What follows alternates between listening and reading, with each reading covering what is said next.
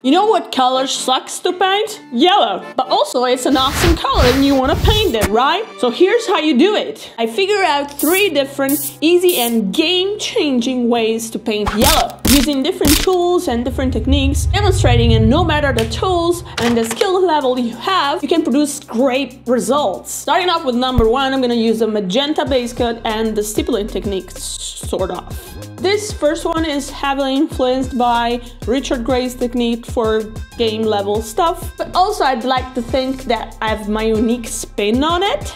It's a nice technique because it creates textures without creating actual textures. From a magenta base coat, I start with ochre diluted to a slightly thinner consistency than layering. And using a very soft makeup brush that I got from somewhere, I stipple the color in. Then I proceed to blend the edges if need be by using the wet brush to feather and stipple. I mean, whatever you want to call it. Sometimes people get too stuck giving names to things when it's supposed to be like more natural, especially because we're talking about art, you know? So call it whatever, it's this thing here, okay? I don't really know how to call this technique, but yeah, I'm stippling in the color, and if there's too much paint, I clean the brush on a wet sponge and then tap it off on my finger and blend the edges. This creates an orange tone and it's kind of cool. I then do the same thing in a slightly smaller area using a brighter yellow, some kind of bad moon yellow in the old school range.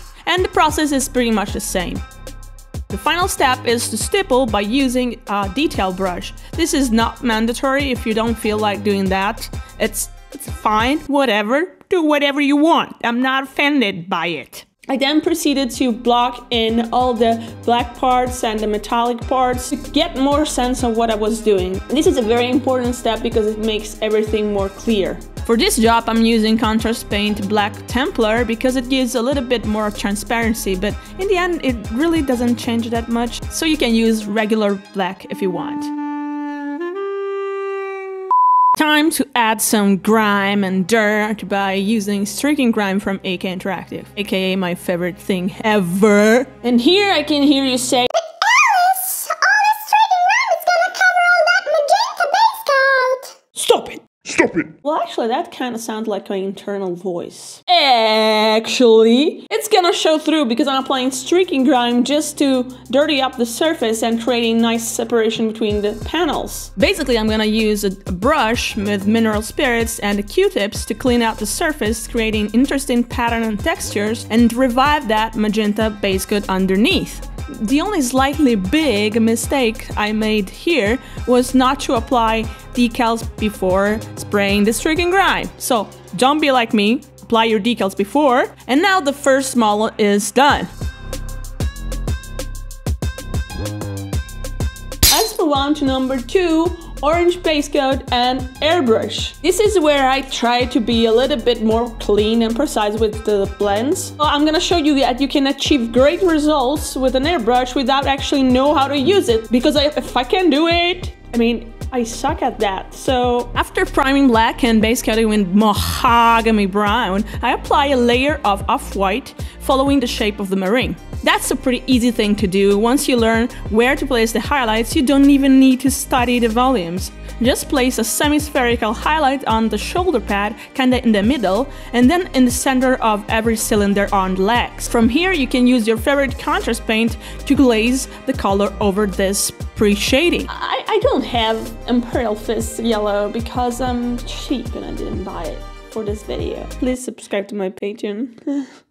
But also because I wanted to have a more saturated and less pale yellow, since we had that orange base coat. Like I did in the previous marine, I'm blocking in with black all the parts that are not yellow and the metallics as well. I then apply the decals before spraying it with matte varnish. The last step for this model here is panel lining. That provides separation and contrast to your model. In this case, I'm using oils, but you can use whatever you want. You can use contrast paints, you can use contrast paint, you can use whatever, really, up to you. When that's dry, we're pretty much done. And then it's up to you to decide if you want to grime this up a little bit, maybe in a slightly controlled way, or if you want to keep it clean, maybe add a few hedge highlights. I'm not gonna do that because I hate hedge highlighting. Deal with it. Moving on.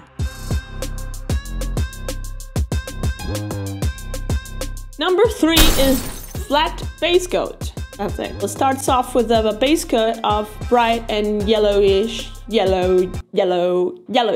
You have many ways to achieve this bright yellow. Personally, I just primed the model white and then proceeded to base coat it with a bright yellow.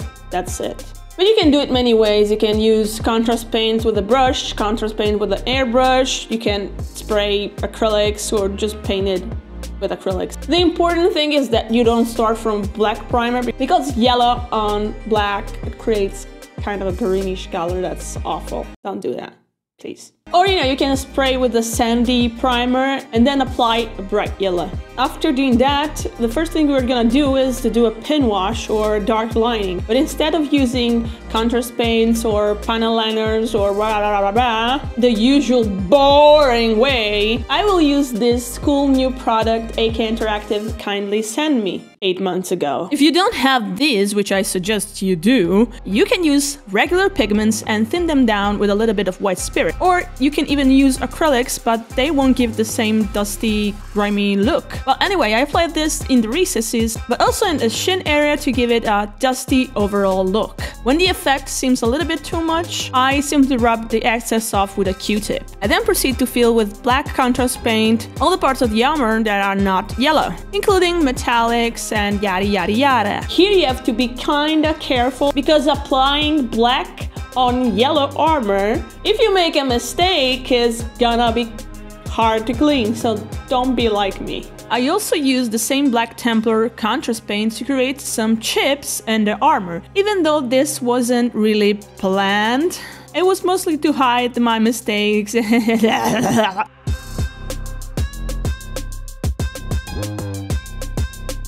And here you go, 3 simple ways to paint one of the hardest colors out there. Hope you try them out soon. If you like more the grimdark side of the Force, here's a video for you.